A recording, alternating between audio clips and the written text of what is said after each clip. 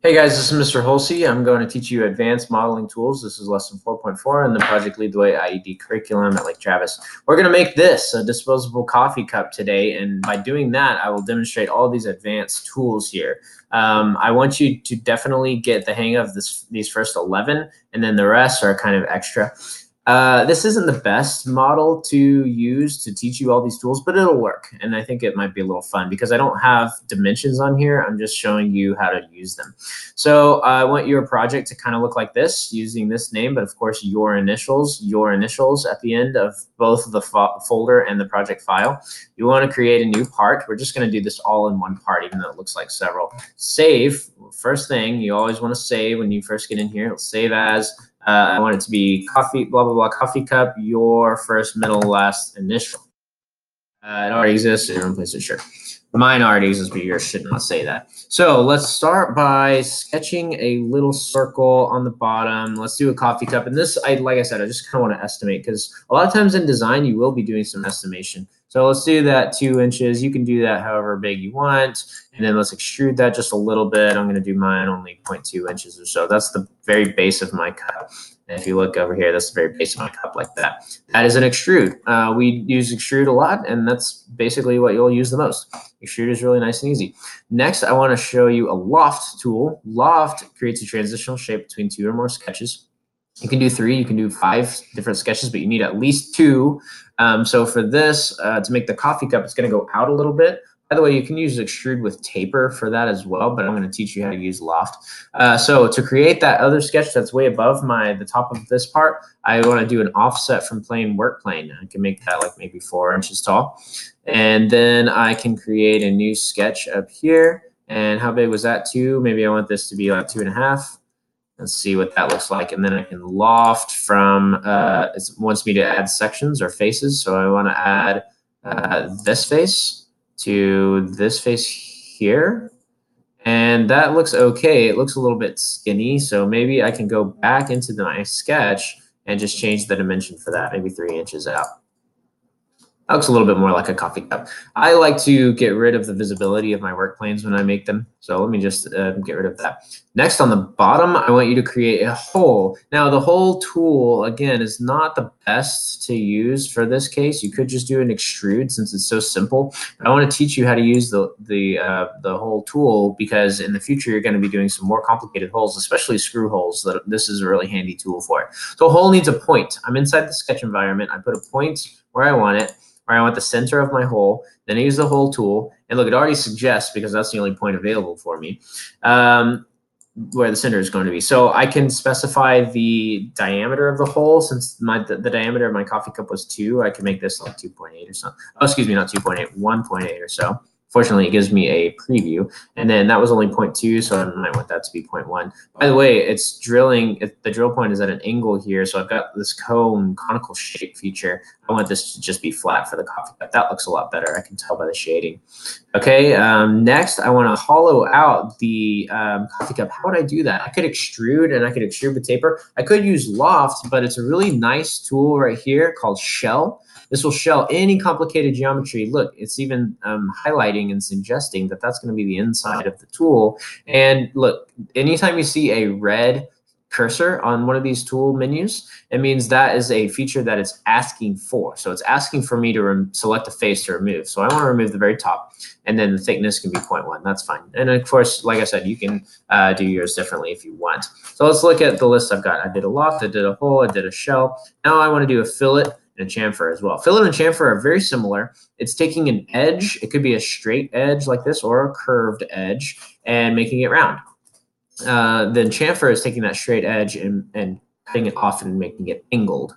So they're very similar, fillet and chamfer, but you should really know the difference. So I want to do a fillet at the top lip. That's where my coffee cup will kind of, or my lid will kind of sit. And that's where my mouth will go if I choose to take the lid off. So what you need to do is select an edge. I'm going to select this edge. Sometimes your preview will not show up. That's because your radius is probably too big for what you're trying to do. So in my case, 1 is eek, way too big. What about 0.1? That should work. It's not. It doesn't have to be perfect. I think it'll be fine. Next, I want to do a chamfer at the bottom to kind of reduce the amount of material that I'm using, and also make it appear a bit stronger. So that chamfer, I could specify the angle and the distance, but then I would have to specify the face. I can do that. You could do that too. So do the edge here, and then let's see, is this too much or not very much at all? Oh, that ended up being too much. So if I change that back down to 0.1, that's so-so, but I think I'd like something more like 0.08. So that looks pretty fine. Just want something almost imperceptible at the bottom there. Let's see what I'm trying to do next. Chamfer at the bottom, I did that. Oh, let's do threads around the bottom. Now this isn't the best usage of the thread tool, but it'll get the job done. It'll show you, it'll demonstrate. The threads, will look like that. That's when you want to make a screw or a bolt or something like that. Or if you want to create threads that something is going to attach to. So you select the face that it's going to thread, and you can change it from full length to a certain offset going on there, so it doesn't thread the entire shaft. And then the specification here, we want to be in ANSI, and then we want, this is the thread count here. So let's zoom in kind of and make sure that the thread count makes sense to us. That kind of looks fine. Make sure you're staying in right-handed because we're in the US. So I got my threads there. It looks all right. Next, I want to offset and revolve for the lid. So revolve tool is my favorite. I'll skip offset for now and just teach you about revolve. Revolve is my favorite because you can make some really, really complicated parts pretty easily, as long as it has a central axis of symmetry. So imagine this chess piece, this whole complicated shape centers around this axis right here, the edge of this box. And imagine that part swinging around it and carving out some solid material. Same thing here. As long as this is a loop, closed loop here, it would swing around and leave the inside of this wine glass hollow. So in order to do this, you need to sketch half the cross section. In other words, called the quarter section. So let's go sketch a quarter section of our lid here. In order to do that, I need to create a sketch on one of these planes. Let's do it on this plane. And this is a good time to show you F7 when you're inside a sketch is slice graphics. You can also right click, I think it's right here, F7 slice graphics. That will cut away what you're not using for your sketch. So I cut away half of my coffee cup so I can really see what's going on. Then the axis of symmetry for this guy is going to be right in the center, and it should be straight. So I will just kind of demonstrate.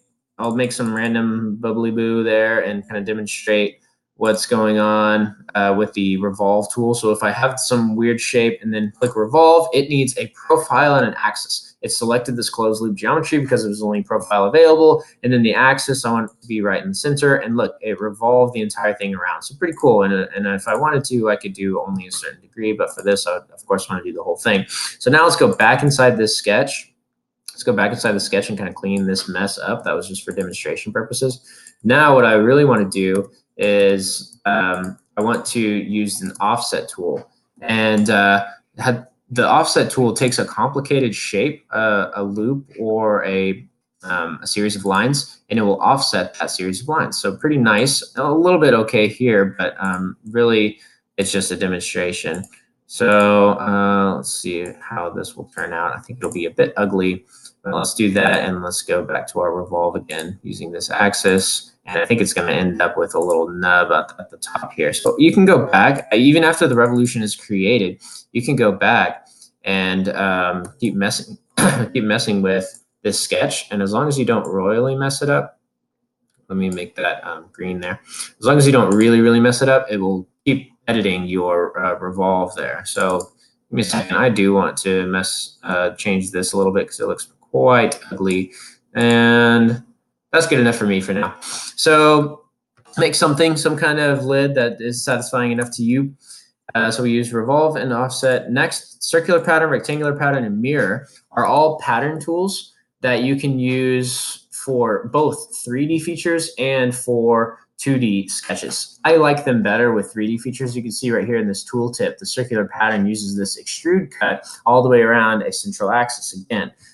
The rectangular pattern, it combines things and shoots them in a certain direction. This one's a little more complicated, but in the circular pattern, it's pretty simple as long as you've got a central axis. So I want to make something pretty simple for mine. You can do something more like this example, this I Heart IED emboss. That's an emboss using some text on a sketch. You could also use decal using an image for a sketch instead, and then circular pattern that. I don't care what you do, but circular pattern something.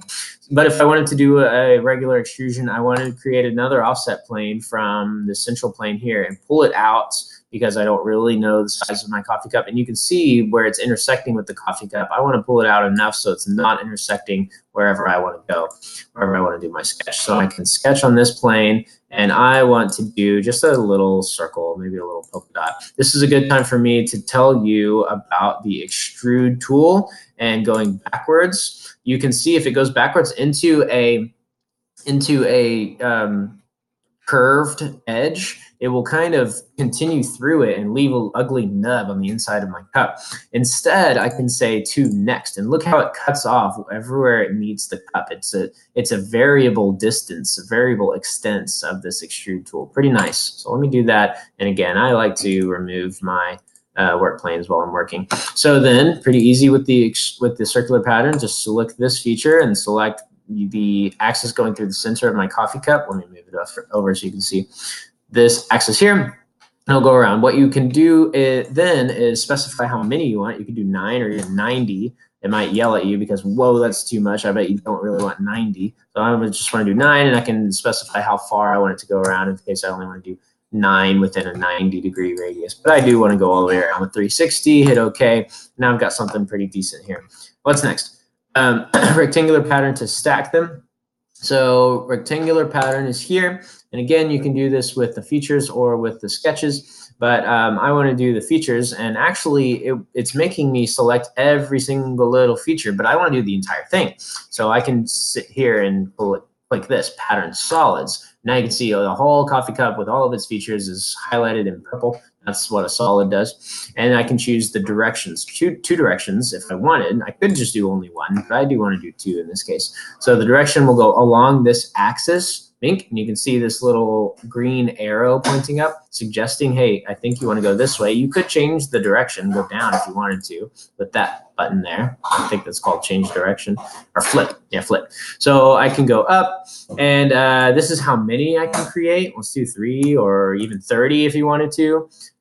But the most important thing is this distance here. Let's make sure that that's a good, not 50 inches, but maybe not 5 either, maybe 4.5, I think will be enough to make sure to look like they're stacking, make them look like they're stacking. Okay, so I've got a stack going, but like I said, I wanted both directions. So for this direction, I can choose maybe that axis, and it's going that way. Not far enough though. Let's make it more like not 30, but not 3 either. Maybe again 4.5. And let's try that. And that's decent. And of course, if you wanted to go modify this, you could double click the rectangular tool. So let me do something like 4 stacks. Okay, so I've got a decent stack worth. And then let's see. After that, I think I want to create my mouth hole. In order to do that, I'm just going to do regular extrude, but demonstrate the mirror tool. So if I wanted to, I could do an extrude on every single one of these. Don't do that. That would be silly. What I can do instead is suppress this feature. It doesn't go away entirely. I can always bring it back, but it makes it go away for a little bit. So I can demonstrate what's going on here. So I want to create a sketch, but oh no, my the top surface of my lid is not perfectly straight. So that's annoying. I could either, let's see, that was a revolve, right? I could go back inside here and make it straight, make that top surface straight by saying I want it to be horizontal. Or I could create an offset plane like I did with my other thing. But I want to try this to kind of show you how it goes. So over here, I can create a mouth hole by doing something sort of like this. And this time I do want you to pretty much mimic me. Let's try this guy. And then, oops, let's escape out of that. Let's do an arc going down from here, maybe here or so. And yeah, see how that tangent constraint icon pops up? That's going to be tangent. Tangential to my line there, then green dot, and looks like that's where I want it. And then I Actually, for this mirror, I want a line there. Oh no, it looks like it didn't quite go on the center there. But there, that's better. But I want this line to be a construction line. Construction lines are nice because they're not going to mess up your closed geometries, but you can still use them for something like a mirror. So on the mirror, I want to select all the lines that I want to mirror, and sometimes it doesn't quite work. I think the key is to select your points as well, your connection points. So all of my connection points, as long as I get those, I think it'll work. I selected what I want to mirror, and this is the mirror line, this construction line there. Let's apply. I think it worked, but we just got to try. We just got to try it with an extrusion. It's kind of hard to select it exactly. There we go, and let's go back down. And I can say to next again, so it keeps going until it hits either the lid or the edge of the coffee cup, but it's not actually going to cut into it. Okay, and that looks like a pretty decent mouth hole. I used the mirror tool to kind of demonstrate. Let's turn back on my rectangular pattern here. Let's unsuppress it. But oh no, my mouth hole didn't show up on all those other coffee cups. That's kind of annoying. What I can do then is change the timeline here. I can move the extrusion up before the rectangular pattern, and now my rectangular pattern is also rectangular patterning this extrusion for the mouth hole there. Okay, the last thing I want you to do is kind of mess around with the appearances that's up here in the quick access toolbar. Let's make it denim. I don't know. You can if you want to. Just kind of mess around with these, see what options there are. There are some pretty fun ones. Cream might be kind of cool. I don't know. But then if you wanted to change like the coffee cup, you can control select and select a lot of different faces and then change only the appearance of that guy. Okay, and you can keep messing around with that until you get something that you're proud of. Or until you get bored. All right, so that's about it. That's all of the tools that I wanted you to look at here. And then the decal and emboss, I kind of talked about those. Those are pretty simple. Just use a sketch with a image or with some text, and then you can wrap to face as well. So it'll kind of do one of these here with the curved surface. Sweep is pretty interesting. You need a profile and a path. It might be a little difficult. This path is a curly path. It's a coil, actually. So that's complicated. This is a really good use of the sweep tool. It takes a constant cross-section and moves it around. Straws are really good too. Constant cross-section and just coils it around a certain path. Extrude with taper is basically the same extrude tool that we have been using. I'll show you in extrusion. And under more, here's the taper angle. You can make a taper if you want to. I'm not requiring that from you. And then the coil tool needs a profile and an axis to coil around. And then you can specify some of these other crazy things like a taper angle and blah, blah, blah. This is really good for springs, especially in the Unit 6 reverse engineering project. When we do pins, you'll definitely want to use a coil tool. Okay, that's about it. I hope you enjoyed it and make good coffee cups. Bye.